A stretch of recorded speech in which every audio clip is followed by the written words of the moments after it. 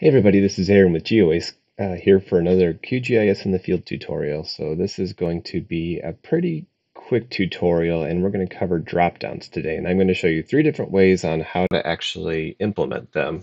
All of them are going to be pretty straightforward and simple. So let's hop right into it.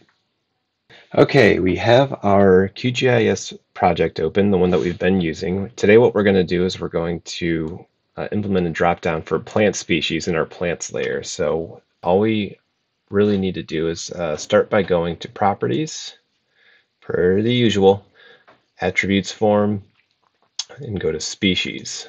And within species, we're going to be going over to the widget type and then scrolling over to down to value map. QGIS calls it value map for some reason. I'm not sure, but we'll go with it. And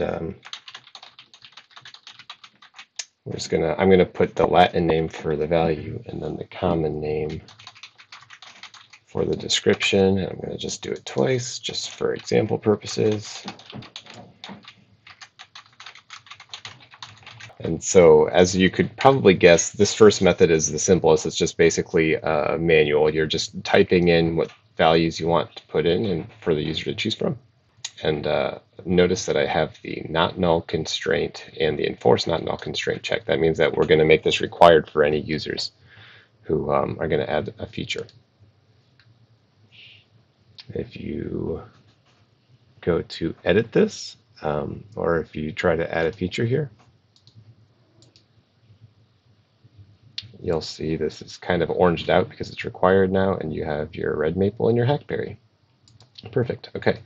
Now for method number 2, it's going to be just as easy. We're going to produce the dropdown using a CSV file. So just to give you an idea of what the CSV file looks like, on the left you have the Latin name or the value, and on the right you have the description. And the one thing to note is that we have no headers here. So if you have hundreds of things to choose from, please don't use a dropdown. At that point, you should be using an autofill or something. But for instances where you have more than what you want to type, but less than what's going to completely overload a user, CSV is perfect. I'm going to jump off my soapbox now and just show you how to do it. But you go to properties, you go to species, and you load data from CSV. Downloads here. I have the spreadsheet here. And now you can see, let me drag this over here, that we have a full value map based on our CSV files. And just to show you, we're going to add another feature, and you can now see all 5 options.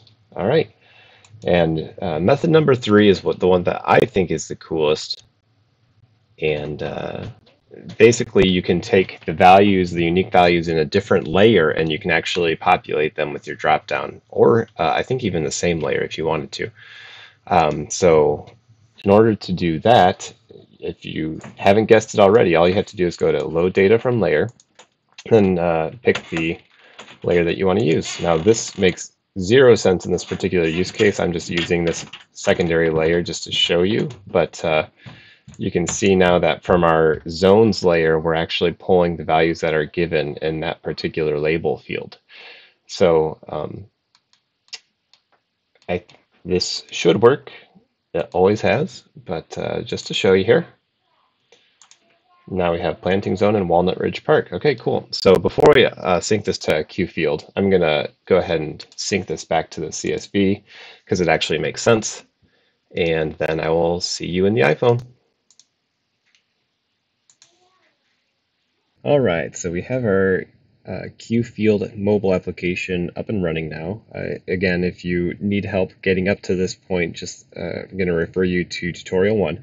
But I have synced up my field ops project that we've been working off of, and now all that's left to do is really just to go in and make sure that your edit is on and that you can add a feature.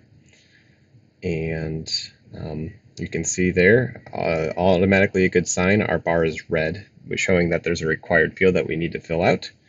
And You click on the species, which is what we just worked off of, and I have my 1, 2, 3, 4, 5. One thing to note is that you can see that the description is what's visible and not the actual value. So I put in Latin name for the value. I put the description being the common name, thinking that that's what people would want. And that's what we got here. So we'll just put silver or sugar maple here. I don't care. Let's put a max height of 61 and we'll call it good. And there you have it. All right, well, thanks for watching this tutorial. Please like and subscribe if this has been helpful for you. And we'll talk soon. Thanks. See ya.